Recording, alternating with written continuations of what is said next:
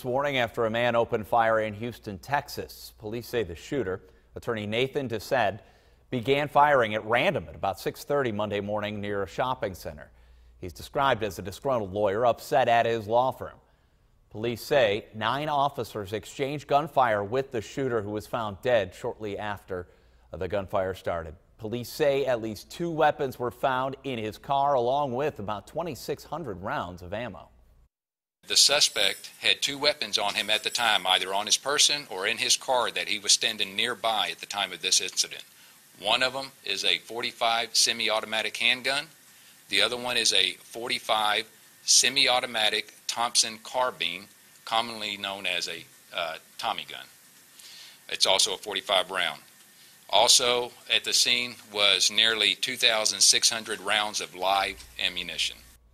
Officials say 9 people were injured, including one who's in critical condition, but they are all expected to survive. We need